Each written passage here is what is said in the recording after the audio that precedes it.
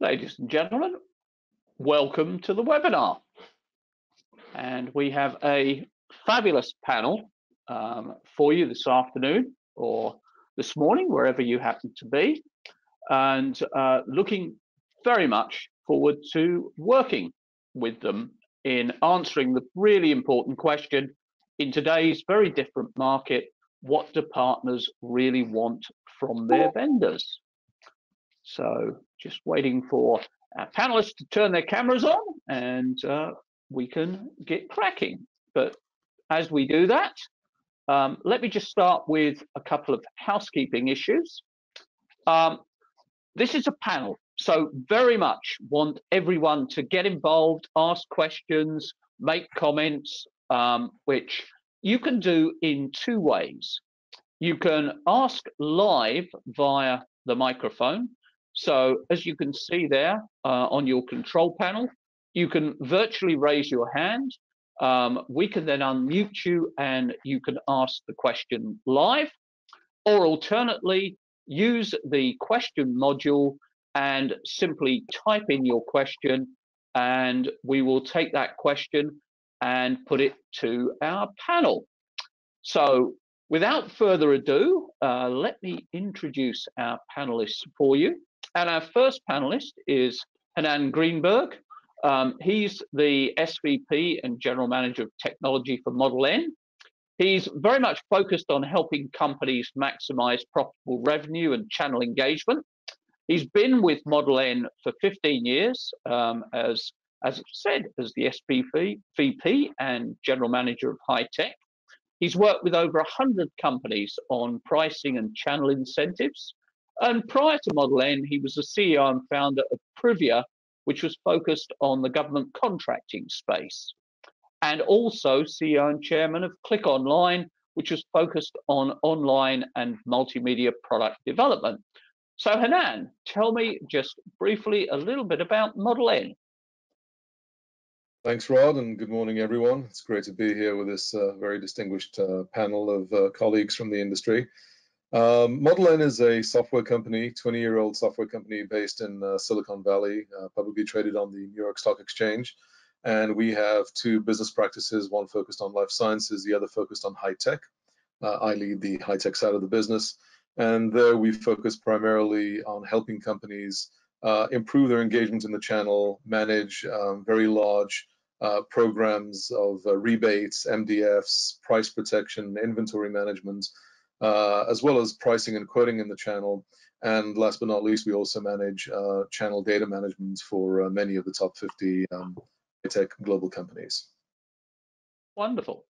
And our second panelist is Dan Overgag, and Dan is Managing Director of the Spur Group. He leads the firm's channel management, sales transformation, and business operations practices.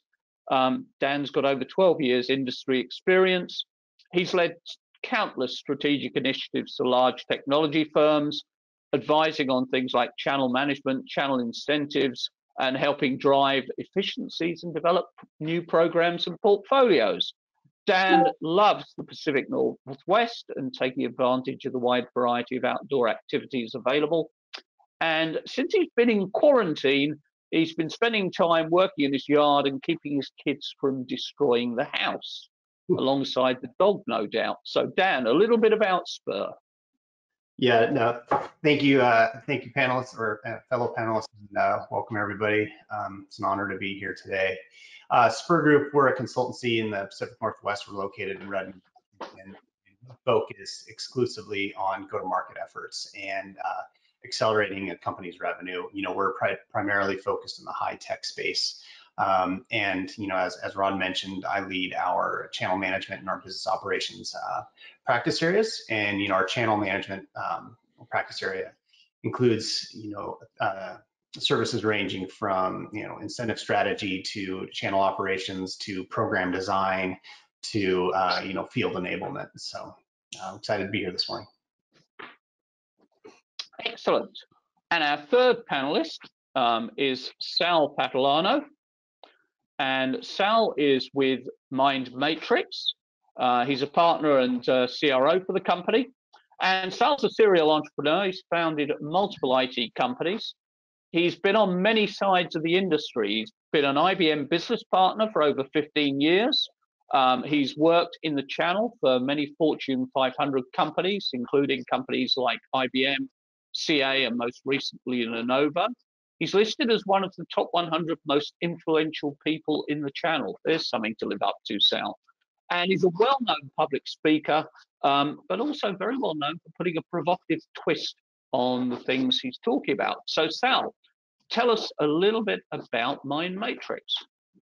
You bet, Rod. First of all, appreciate the invitation and delighted to be here in front of a great audience. And of course, always fun to spend time with the guys on the panel as we used to do face-to-face. Hopefully we will again.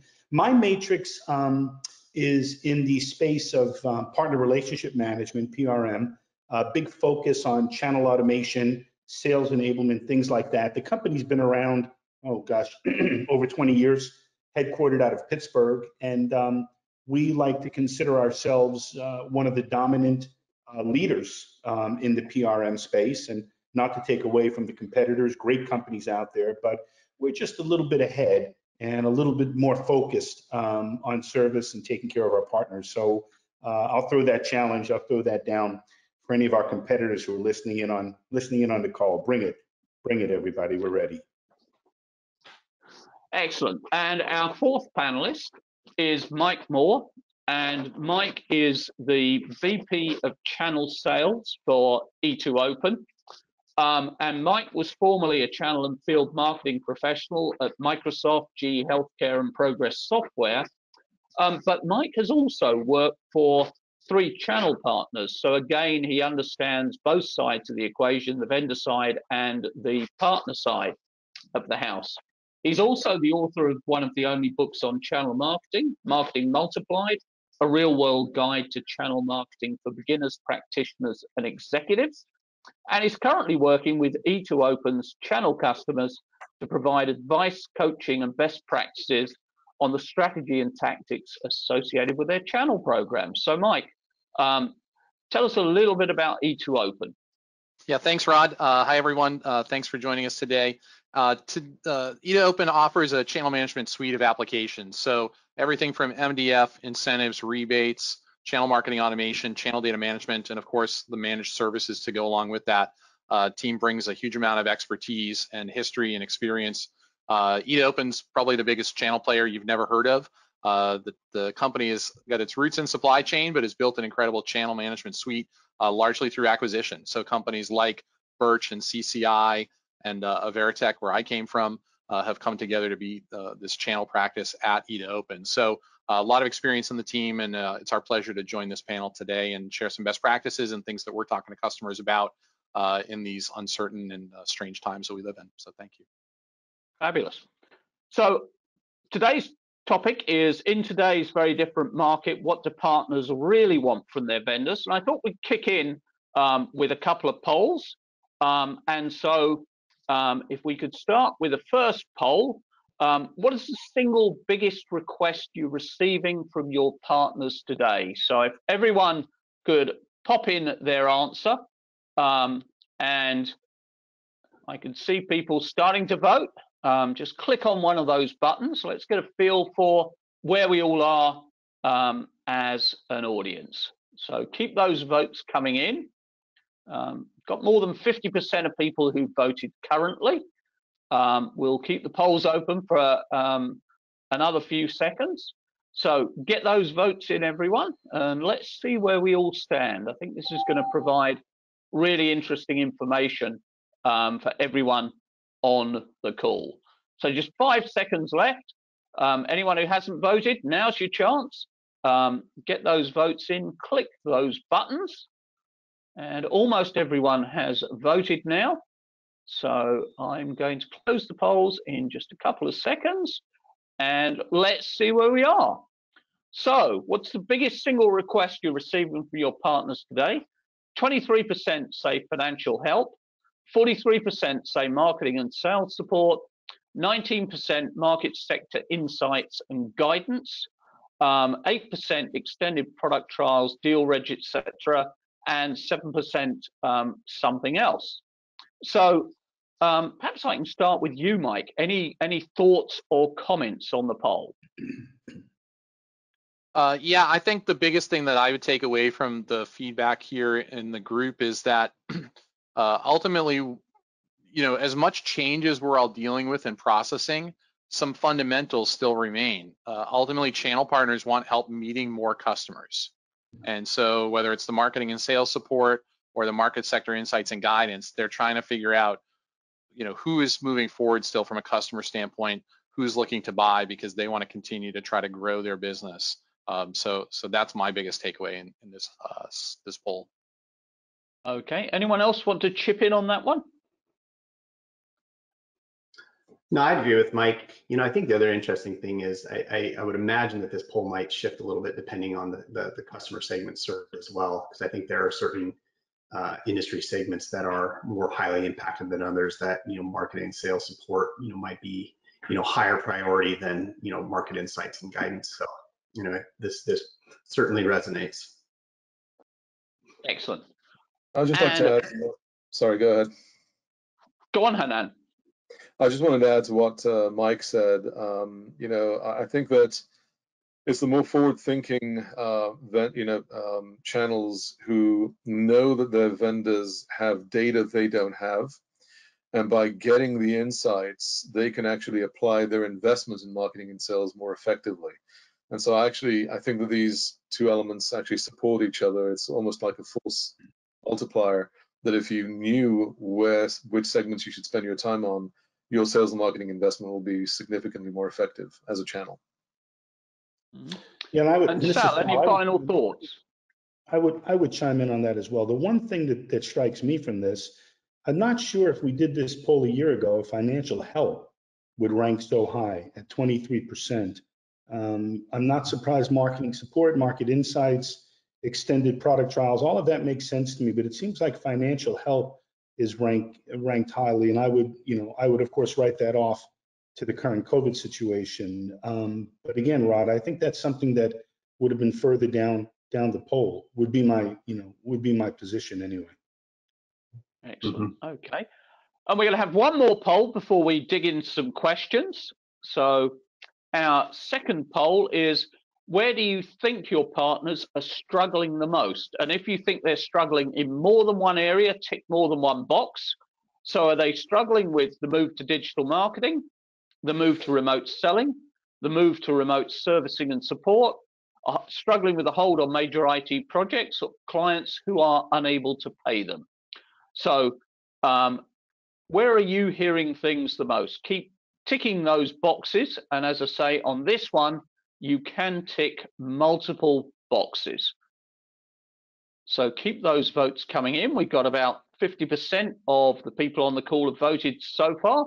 This will take just a moment longer because you've got multiple options there.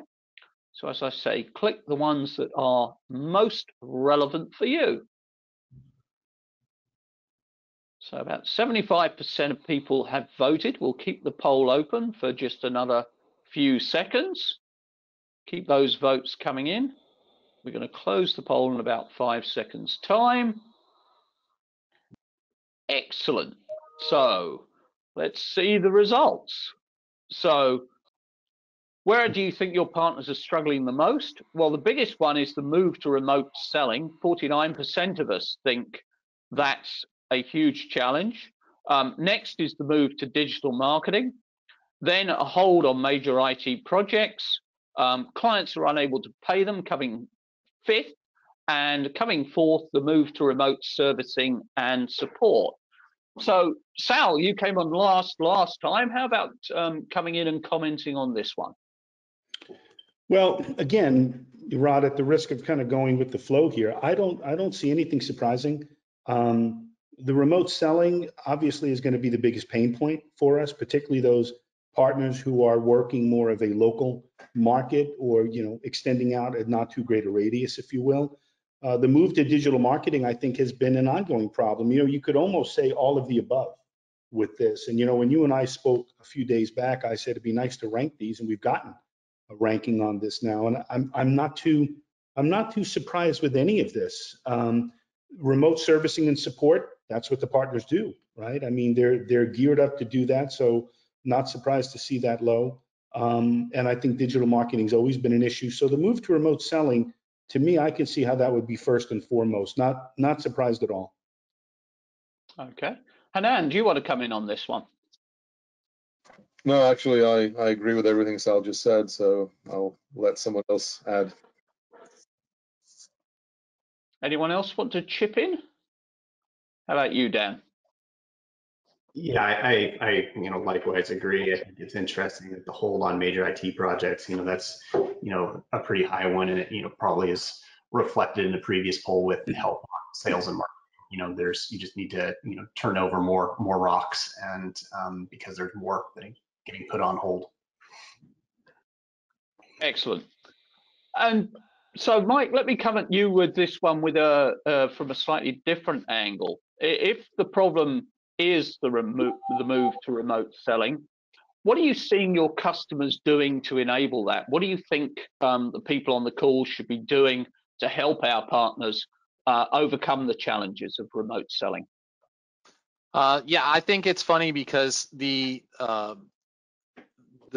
point that's being made there, just kind of backing up a step, like coming into 2020, everybody was still talking about digital transformation, like whatever that meant, right? And then, Satya Nadella, CEO of Microsoft, even said something about, 2 years worth of digital transformation is taking place in 2 months' time. Was kind of a well-publicized article. A lot of the customers that I talked to are looking at this and saying, maybe now we finally made the point to channel partners that they need to up their digital skills. I wrote a blog article in the Veritech blog a while ago about how events, face-to-face events, are not a marketing strategy, right? Like IT channel partners known for just hosting a bunch of face-to-face events, steakhouses, luxury boxes. Isn't that marketing? No. Like those of us who actually embrace digital marketing know that that's not enough. So Sounds pretty good. The customers, yes, many steaks, we can tell Sal. But the thing that we've tried to encourage customers to think about now is, okay, maybe now we finally captured channel partners' attention that they need to diversify, change their marketing mix a little bit, and embrace some of the digital marketing tactics. So what's the best way to do that? Don't just kind of jam them into a product like ours and say, go use the Partner Demand Center and customize campaigns and launch it out. Put together a bit of a boot camp program.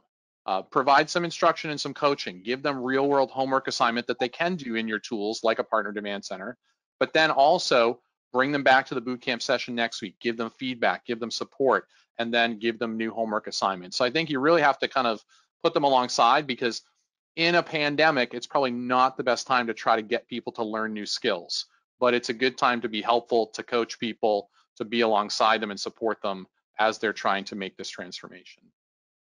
Yeah, if I might, Rod, excuse me. Mike and I think, are in a somewhat unique position on this one, because we're involved a great deal in channel sales enablement. It's part of what our day-to-day is all about.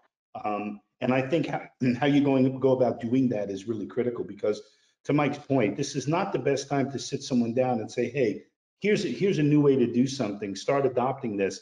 I don't think it's the best time for that. And I'm not always sure that even that's best done remotely. I'm not entirely convinced on that one yet, but I do think there are tools in the market today that will allow you to drive channel sales enablement and to do it effectively. And they're not terribly expensive. And all of us have had experience, and I'm sure that 75% of the folks listening in on this have as well. So I would encourage them, look to the organizations that have viable, well-tested, well-thought-out channel sales enablement programs, and they're out there. So I think Mike hit the nail on the head with that one. Well, and just one response to that too, I think, and this is again something that I'm telling our customers, is that because everyone in the world is going through this, everybody's on a level playing field. So it used to be, well, I really have to keep doing this because our competition does this. Well, if everybody's back in their home office now, that levels the playing field. And it also, we see people on network television every night who are in their homes doing network news interviews and presentations, right? So the production bar has reduced as well. So that to me lessens the barrier to entry. Channel partners should be more willing to to go and do something like a Zoom video and send that out to customers as a piece that they can drop, versus having to hire a film crew and go through all kinds of expensive production, because everybody's in the same boat. Mm. Hanan, you're nodding on that one. Do you want to come in? No, I was just profusely agreeing with what Mike said. Excellent. And Yeah, I was we gonna look at comment, remote Rod. selling.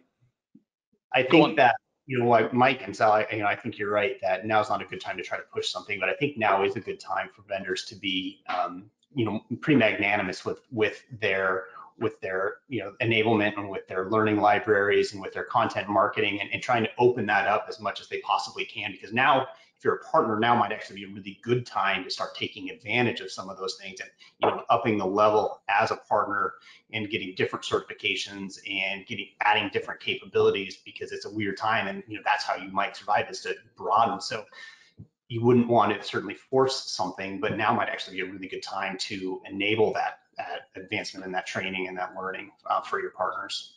Yeah. So push on your vendors. Really. Exactly. Push on your vendors, and if they're not being responsive now, when you really need them, and I've been a vendor, right? IBM, CA, I get it, Lenovo. If they're not there for you now, there's a message in there to be taken, and you have to determine what to do with it as a partner, or those of you running businesses. But there is a definite message in there, and now's the time to lean on them. And you're going to find the vendors who are serious about the channel are putting their money where their mouth is, and they're not just doing that by added discounts and things like that. They're doing it by providing you with what you really need. So the squeaky wheel gets the oil, and if you don't get oil, then it might be time to look around and consider other options. Well, and on that point, I think that the brands, I think a lot of channel partners think like, well, I'm just one of thousands, and it's kind of nameless, faceless entity. I don't know that I can go to a Microsoft or somebody like that and give them feedback that they'll listen to. And I think it's actually when you work for a brand like Microsoft, and I did for many years, you might get bits of feedback and you crave it, right? You really want to hear from partners, because for the one partner that took the time to try to break through and give that feedback directly to somebody who's running one of the programs, there are probably tens or dozens or hundreds or thousands potentially of other partners who feel the same way. So you try not to over rotate on one piece of feedback, but oftentimes it is that squeaky wheel who's bringing up a need on behalf of the community that then you can socialize a bit and validate, make sure that other partners have that need. It's not just unique to them, but then really make sure that you're tuning in a program to them. So we talked to a customer a couple of weeks ago. They were saying, I heard from a partner who wants to try podcasting, but they don't know where to start. They're asking us for guidance and support because we have a corporate podcast. How would I do something like that and scale it through channel partners? And that's a great opportunity when partners are especially looking to embrace, podcasting is not new media by any stretch, right? But to some it's new. So how do you help them kind of quickly take a jump forward in a program like that? That's a great opportunity for a brand to show a ton of empathy to the channel partners and help them with something that will benefit all of them in the long run. Agreed. I do want to add one thing, if I can, which is there is some correlation between what we saw in the second question to the first. And when you think about things like, the projects being on hold, clients having difficulties in paying, and generally the challenges of remote selling, and you think about the first question, which showed that the second thing on the list, 23% of the people spoke about financial aid. There is, as much help as we want to provide, or want to see the vendors providing the channels on enablement, on making libraries like Dan spoke about available to them, helping them with new ideas on marketing, like Mike just said. We shouldn't underestimate the importance of the financial aid. It was number 2 on the list there, and financial aid has many forms. It's not just about discounting, like Sal spoke about, but it's also about making sure that you're helping the channels see how your programs, your incentives are aligning with the segments that if they spend time there, they'll get a better return. So you're really guiding them to where the dollars are with those programs, extending programs and extending funds. So you're unable to use all of your MDF funds, we'll extend it for another quarter, another 2 quarters. Because again, all the things were important, and money was number 2 on the list. So that's one of the ways that people can really help. Yeah, absolutely. Cash flow is really important for partners, and that's really struggle for them. Okay. And I've got, backing up on that, I've got to keep those questions coming in because I'm getting quite a few coming through now. So backing up on that, Hanan, I've got an interesting question here. I know some of our partners need financial help, and some don't. How do I differentiate between the two, and how do I ever put that into a program? Well, I think that I think that number one thing is if you have high quality data, and that's the big question, is if you really have good insights and timely insights into their POS and the inventory, then you have everything you need to know about who really needs the help and who doesn't. Because those are the key leading indicators. If you have a channel that is successfully depleting their inventory at a great rate and their POS is showing that the prices are where they are, you can create a very quick scorecard of which channels are having a real hard time in execution. And you can focus on the ones that, are the ones where they're struggling. Now, they might be struggling because traditionally they were not doing a good job for you anyway. So you want to be able to not only look at the specific point in time data, but you want to look at the trend of what was going on last year when everything was great. And if they were doing great before and now they really are struggling, those are the ones you want to pay attention to and see where you can help with the right programs and the right potential discounts, discount rebates, performance rebates, more MDFs, more enablements, whatever it might be that really helps them. Whereas there might be ones who are just not struggling and they're asking for it because, well, who wouldn't ask for it? And I give them a little less. And you can also weed out the ones that were never performing well, and just because they're struggling now doesn't mean you need to actually help them. So data is where you're going to find that information, and you need to have high quality and timely data to make that information, those decisions, effective.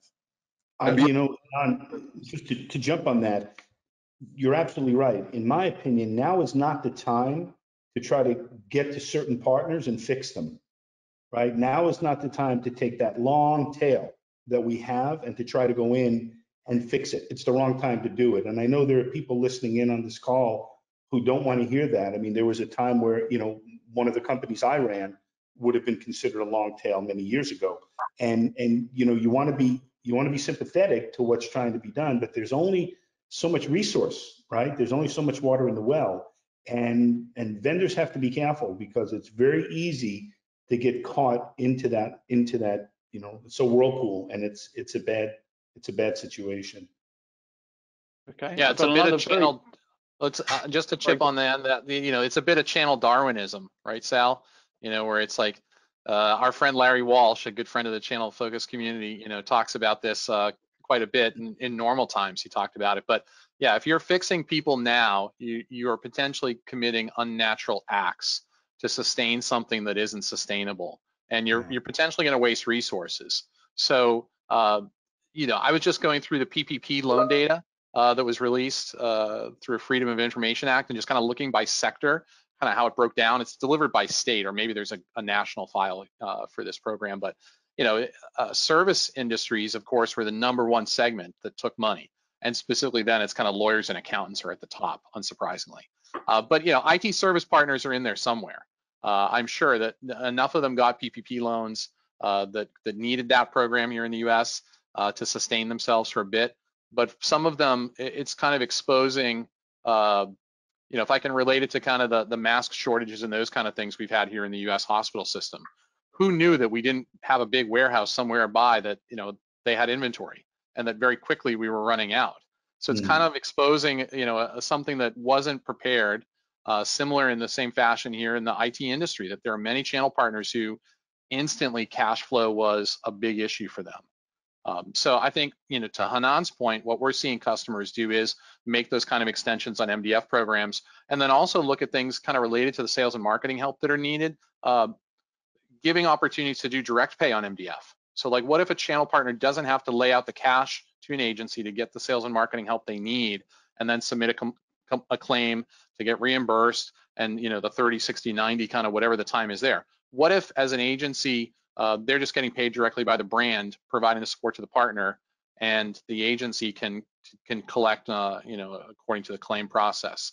It's a way to make the channel partner not have to put money out only to try to collect it back when they need to hold on to it just to make payroll potentially. So. Yeah, good point. Okay, and I've got a very specific question. We're being pressured to make changes to the timing on our deal reg and product trials programs. Do you think this is something we should be doing? Yeah, without a doubt. Yeah, I think so too. But extending the deal reg timeline, so adding another 90 days or 180 days, whatever the case may be. But without a doubt, I agree with Mike. Well, I'll tell you that the story around Zoom, I think, is Zoom quickly turned into Kleenex, right? People weren't talking about GoToWebinar or all these other kind of tools. Like Zoom has become like in a very crowded space, they became the de facto product really quickly. And then when all of this started in mid-March, all of a sudden everybody was Zooming, and Zoom CEO made a policy change and basically said Zoom is now free to all education institutions until the end of the school year when this passes, right? Quickly they had to ramp up market share, security issues, all the kind of stuff that came after that. But I think this is a time to show empathy. People are watching, people will remember how you and your company are operating during this time. And if you are digging deep into T's and C's to find reasons why you can't be a human being and be empathetic as a company, then people will remember that and how you treated them. So as long as it's reasonable, I don't think you do extend deadlines on deal reg or other things if there's no good reason to. But I think if it's customer driven and need driven, if you have, especially when you look at some of the research Larry Walsh has done at 2112 Group around the customers that Dan made the point earlier about certain segments, industry segments are moving forward. There are solution areas in IT that are still moving forward. Larry collected some data on that, specifically things like, no surprise, remote work, IT security. Those are still high in fact, increasing demand because of the distributed workforce. So if you have partners who are serving that segment because that's where you deliver solution, then it makes a ton of sense to be more flexible on trials. Let's really make sure people are happy and satisfied and not endlessly, right? I wouldn't want to do a trial for a year or two, but if they need a little bit more time in trial, if they need more flexibility on deal reg to satisfy the needs of customers because everything is upside down, then why wouldn't you do something like that? Because your competition will. And so I'd rather be driving that change in the industry versus letting it happen to me and fighting it and then finally giving in when the rest of the market goes that way. I agree with you totally. I think that if you don't, your competitors will, and that will be remembered. I think the relationships and what you do for partners now is going to have very long-term impacts with your partners. Okay, and here's a question that we could probably talk about for hours, but maybe I can fire this at you, Hanan. And the question is, what key changes are the panel seeing in terms of incentive programs? And I think the thought behind that is what is being incented and how's that changing courtesy of the crisis versus the way it was before. And Hanan, I don't know if you want to step in on that one. Yeah. I think there's two trends that I'm seeing, other than the ones that we spoke about already, like the extension of MDF programs and just being sensitive to channel needs, which I think if you're not doing it, you should be doing it. And I am seeing a lot of companies already doing it. But if I look at the nature of the programs themselves, I think there's one and a half trends. One thing is trying to create a better correlation between concessions and actual outcomes, which is, I don't see a huge amount of pressure on it, but I do see a desire of companies to try and tone down some of the discount rebating they're doing for specific deals, specific customers, and tie them more towards performance rebates, both operationally simpler and with some correlation to volume consumption. I see a desire to do that. I think it's been put a little on hold because of current conditions and people still wanting to be sensitive. But generally, I'm seeing a trend towards more companies wanting to experiment on that front. What I am seeing very specific, and especially in this environment, is that some program definitions are actually getting very, very specific. Instead of being very broad term, sell $1 million or something, I'll pay you 2 points. It's here's a customer subset or segments that I really care about, that I know we can either win more market share or make better margins on, and therefore you, the channel, will do better on. And I may still have some generic programs, but I will have an overlay that says, if you go and sell in this segment, this territory, this type of customer, this area in the marketplace, your payout will be significantly better. Getting more specific with those, I'm seeing an increase in those trends. And it does require, a more robust capability to, first of all, manage more of these programs that now become very specific in their T's and C's, and be able to match the data coming in from the channels to validate them. But the companies who have those capabilities are doing a lot more of it, because it is driving better results both for them and for the channel. So those are the 1.5 trends I'm seeing. Okay. Anyone else want to step in on that one? Yeah, I'd like to jump in on that, because we're seeing two that are very distinct. The thing about Mindmatrix is that we don't just service the vendor side of the business, we service the MSP. We have two distinct offerings. And the reason I point that out is because we're seeing trends coming in from both sides. And first, the trend we're seeing on the MSP side is we're seeing, and I think everyone's going to jump on this, we're seeing a much greater interest in automation, particularly around marketing automation, to the point where we actually went into this thinking to ourselves during this, we probably see some type of a decline in overall, the funnel and the opportunities coming in. And we're not. On the MSP side, we're seeing an increase in the number of MSPs who are reaching out to us saying, hey, we wish we had done this 6 or 10 months ago. And I'm sure, a lot of platforms, not just us, but we wish we had done this. And all of a sudden, the result of that is we're seeing that side of the business become more transactional. In other words, we're not looking at the long cycles. So I think the move to automation, particularly in the MSP side, has started to take an upturn. We're seeing some trend. The second one we're seeing on the vendor side, and I'd really love to hear what you guys think about this, a much bigger interest in ROI, more so than it was always there. It was always kind of knocking on the back door, right? But now it's being brought up in almost every single one of our larger vendor opportunities that prospects we're talking to. ROI comes up constantly. I mean, I just got off a call this morning, and I had another one yesterday where ROI was a primary focus of it. So when you talk about ROI, you're referring to the ROI from specific programs or general ROI from the channel? It's actually broader, Hanan. It's the ROI and deployment of more channel automation from the vendors, channel automating to the partner. We haven't seen it come up that much. Now, maybe that's because they're looking at their projects more carefully because of the spend and the budget.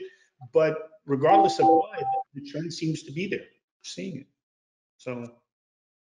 Well, I think that's because having channel tools, for a long time has been table stakes, or for, there's a maturity level you reach as a company where you have to have a partner portal, you have to have some channel marketing technology, you have to have some infrastructure and tools. But of course, just like channel partners are facing a lot of pressure and cash flow, some of the brands are as well, and they have to make those kind of difficult choices about where they're going to invest. So should they run another campaign through their the direct side of their business and the demand center team, or should they put more money into channel because channel partner is going to get the exponential growth that we all promise with the channel? So yeah, we see that with customers too, and I think that how they're kind of reshaping their programs in a lot of ways is looking at so much of the incentives that brands will align sit on the transaction itself, right? When a deal closed, we're going to pay a rebate. When this sale or renewal or those kind of things. What we're seeing and we're coaching customers on to a certain extent here is thinking about what are the steps that lead up to that, right? If the sales processes become elongated even further in your solution area because of the pandemic, what can you do to incentivize channel partners to still go and build that pipeline and build out the opportunities so that when the sales eventually come, you can still incentivize that piece with rebates as well. But what are the leading indicators of behavior that are going to help drive us in the right direction? Because if we're all just sitting around waiting for the sale to happen and all the money sits on the sale, and it's going to take 6 months longer than it was before, or even 3 months longer, that's going to create some problems in the channel. So how do we keep them engaged, keep them participating in programs, try to bring a little fun into life? Actually, there's a gal on LinkedIn that I'm connected with. She's doing a lot of direct mail kind of shipping of stuff out to channel partners right now. which, direct mail, when did you think that was going to come back up, right? But people are all shut in their house, and you probably look forward to the Amazon Prime truck coming to your house every day, just like I do, because they come as often as the mailman at this point.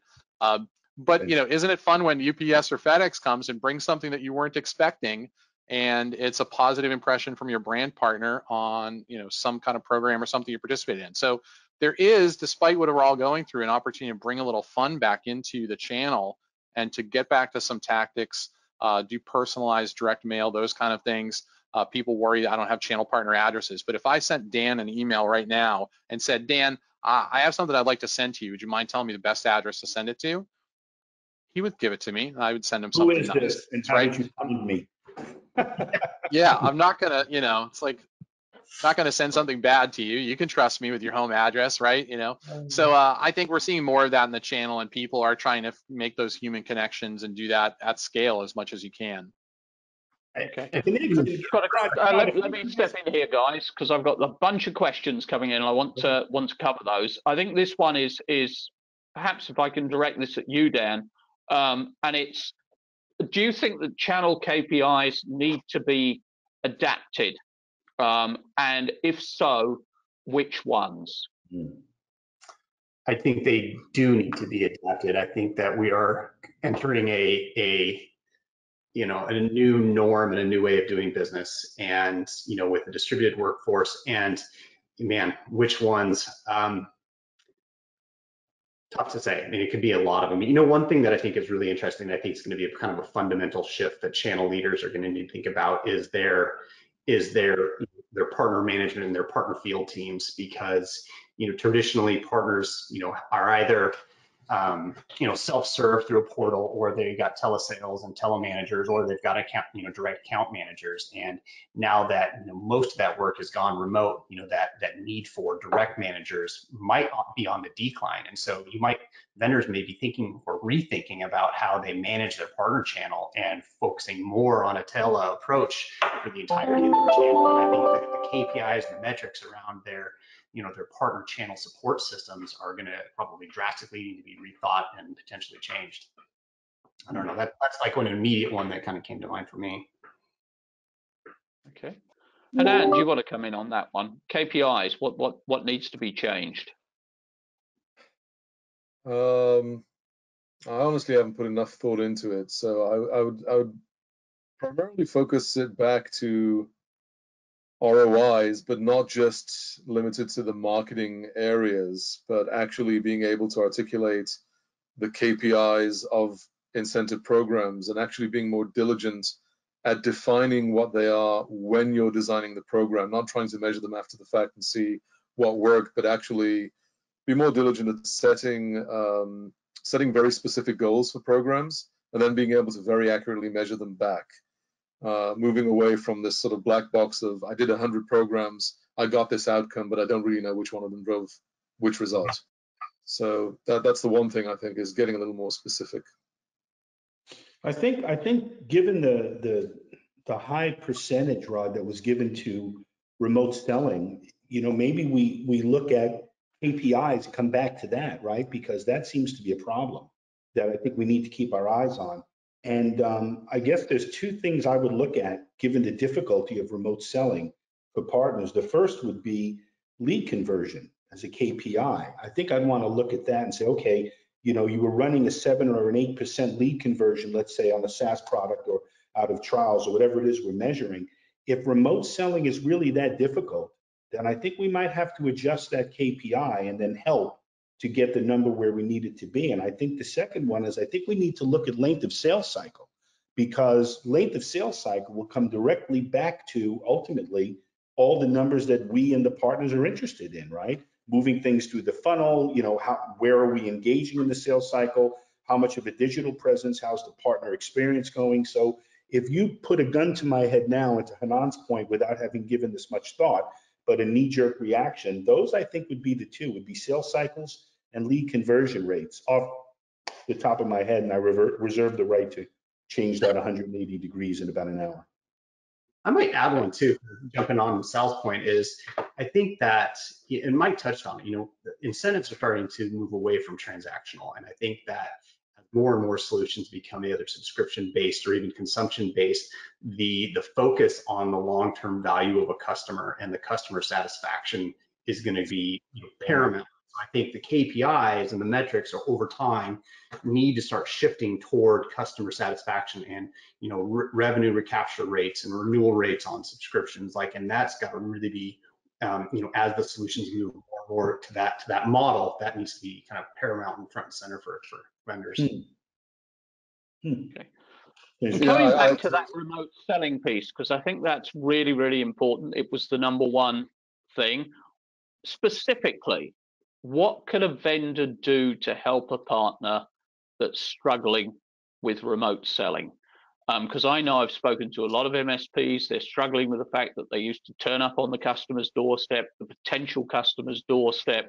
They used to have regular meetings with the CEO of their key customers. Now they're having to do everything remotely, and there's a lot of struggle going on there. What can we specifically do to help them do that better? Video. So, everybody's got a webcam, but not everybody uses it well or knows what to do with it. So one of the ideas that I've been sharing with our customers is specifically around video, talking partners through the process of how do you sell through video, right? So there's kind of the face-to-face selling in a Zoom call, those kind of things. How do you convey a degree of professionalism? There's a favorite Twitter account that I have where they rate people's Skype room or something like that. It's called Room Rater, and he kind of gives people score and kind of the background, right? Dan gets bonus points for having a plant there, right? So there's little kind of touches like that, but we're actually recommending insofar as go and buy a high def camera. Like I've got a nice Logitech one that sits on top of my monitor. I've got a Jabra headset that I love. It's wireless. You can hear me really well, right? I don't want to hear people yelling at their laptops during a call. Beyond that, kind of where does it go? There's a vendor that I love called Vidyard, Vidyard. They have a nice little Chrome plugin. I can record a quick little video. In fact, the last time I did one of these for my colleagues, I still have the whiteboard, hi Anissa and Joseph, right? I recorded a little video just internally because I wanted to explain something to them. I hold up the whiteboard as a way to catch their attention in the thumbnail, and then it gets a better open rate when the message is received. Not that I have a hard time with my colleagues, they're great. But you get the point. I was trying to demonstrate the concept for them in a program that we're going to run here. But it's those little touches. I think partners need a lot of coaching, not just use video in your sales, but specifically download the Chrome plugin from Vidyard, set up your account, create a little video. Here's what it looks like. Here's how to do it. Again, I really love boot camps, and I ran a lot of those as a channel and field marketer. Partners need that kind of support and ongoing repetitions to be able to get the new behaviors, and then to celebrate the successes, but also get feedback on the shortcomings if those, take place. So that's my number one tip. Not that it's original. It's just, again, people need help kind of putting the pieces together. Okay. And I've got another great question coming in. What would you recommend for a newer company looking to grow and leverage the channel during this pandemic? How would they get mind share, recruit new partners, etc.? So any tips for perhaps a smaller company coming in what is a very difficult time? Well, Rod, there's actually a whole handbook that has been developed by CompTIA. For those of you who don't know them on the call, it's COMP and then TIA, CompTIA, and they're a sort of an industry standards organization. And when you can go read about them. But I'm actually on their channel advisory board, and over the last year or so, the team has worked diligently to put together a handbook that does just that. What are the questions you should ask yourself as a business? What are the things you should know? What are the litmus tests you should put yourself through? How you should progress through the cycle? What is the cycle for recruitment and enablement, et cetera, et cetera? For you as an MSP, how are you getting yourself spun up?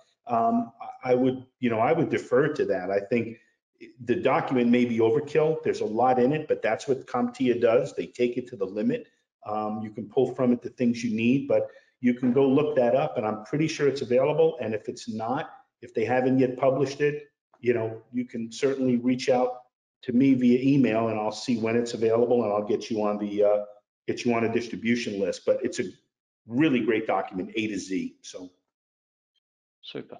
I think another thing that if you're looking to build or accelerate your channel, I think getting crisp on your particular, as a vendor, getting crisp on your particular partner value prop is really important. So, really understanding where you play and how you play and in relation to your competitors, because partners really look at kind of three core elements when they're thinking about whose solutions to go to market with.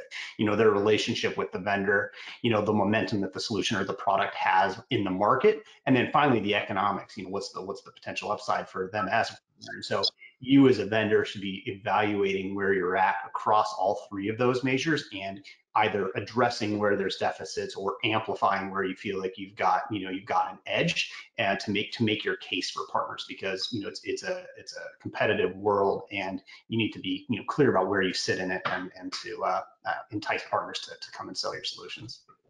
Yeah, I think you need to pitch it just like you would pitch it to investors, because what you're really asking the channel to do is to invest. It's to invest their resources, to come up to speed about what your product does, what your service does, what is the value proposition.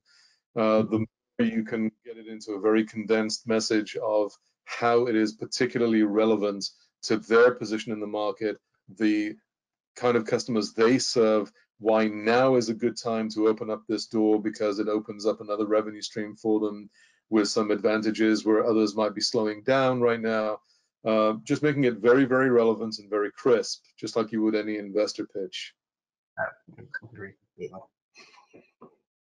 Okay, and got another question coming through. In fact, I got bundles of questions coming through. So for anyone whose question we don't get to, our panelists, and they're all sitting in front of you now, so here's putting them on the line, promise to answer those questions so we can post them by the end of tomorrow. So let me go through another couple of really good questions we've got here. One of the questions I've got, and I'm trying to word this in the right way. I'm being told that trust is all important at the moment in the vendor partner relationship. Anyone got any really good ideas on how to build that trust? And Hanan, you were shaking your head, nodding your head very frantically there. So perhaps if I can come into you with that one. Sure, I think it ties back to many of the things that the team has already said. It starts, first of all, with, are you coming to them with information that's going to help them? Okay, and that information come in many forms. It's, look, here's what I'm seeing across all my other channels. Here's an aggregated view. Here's how you might be differing in terms of performance, market focus, whatever, or product line focus, whatever it might be. And I'm giving you this information from across all of my channels to help you be more successful. That level of openness, that level of education and insight that you're giving to them will go a very long way in building trust that this is truly a two-way partnership, that you're invested in making them successful. I think that's one thing. I think the other thing that would be very relevant again is all the enablement. Now is the time. Both Mike and Dan spoke about this. About now is the time to show the human side of this relationship and invest in. If we had education libraries that before we would charge you something for or make it wasn't easy for you to get access for, here's all the enablement tools, here's all the content we've created, here's how you can reuse them, here's tips that Mike was offering on how to use video or other things like that. All these engagements that you're showing as an investment, they're not a transactional discussion. They are really about helping, I think is going to go a long way. And last but not least is putting your money where your mouth is. And aligning, again, the programs to where we think you're going to be successful, extending registrations, extending MDFs. You do all these things, you're going to build trust. And it's not trust just for now. It'll pay dividends into the future. Okay. And I'm going to finish with a final question. And I think, again, we could talk about this one for days, never mind the next couple of minutes. But the question is, remote selling equals remote purchasing. What kind of impact are you seeing marketplaces, i.e. Amazon, having on traditional vendor relations models?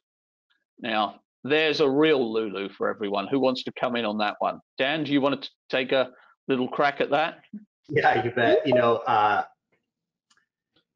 you know, it's interesting because this topic and this conversation has, you know, really reared up in the last, you know, 3-4 months, and I don't know what the impact will be, but I think there is going to be an impact. I think you are going to see a resurgence, you know, within marketplaces, and, you know, direct consumer and prosumer is going to become a larger piece of vendor companies, you know, go-to-market strategy, and it needs to be, and because you're trying to enable, you know, a largely distributed remote workforce in a different capacity, in a different manner than you have in the past. So I think that is certainly going to be a mechanism that's going to be employed and is going to be an important one going forward.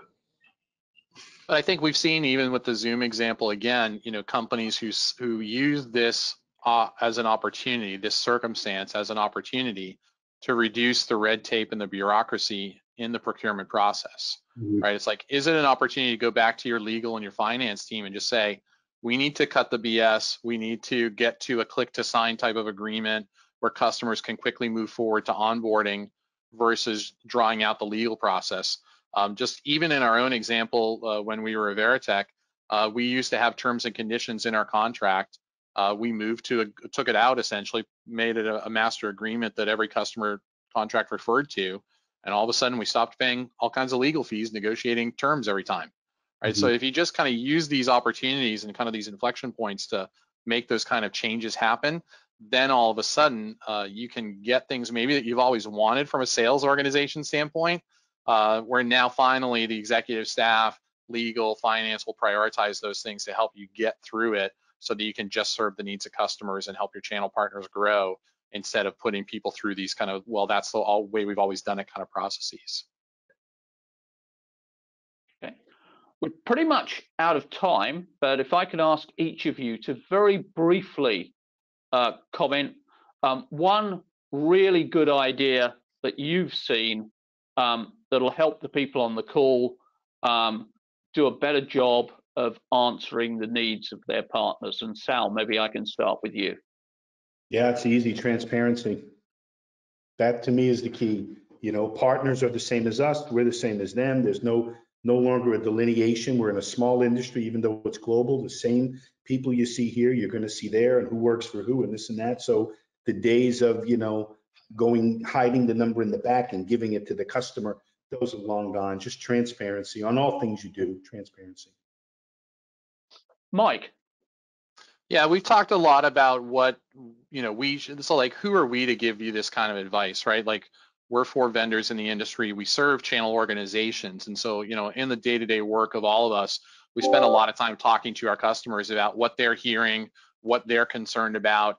And so I guess the biggest advice, and kind of related to what Sal's saying, is, you know, it's a transparency, but it's also seeking that feedback, gaining input from partners. You're not always going to be able to do everything that they want you to do, but it's good to hear from them nonetheless, and then look at how you can take some of those as opportunities, prioritize them. It also, you know, unfortunately makes a really good stump speech later on for your CMO or your CEO to come back and say, you know, we collected your feedback and here's what you told us and here's what we're doing to change our business to better serve your needs, right? Like, that's kind of every partner conference speech recipe.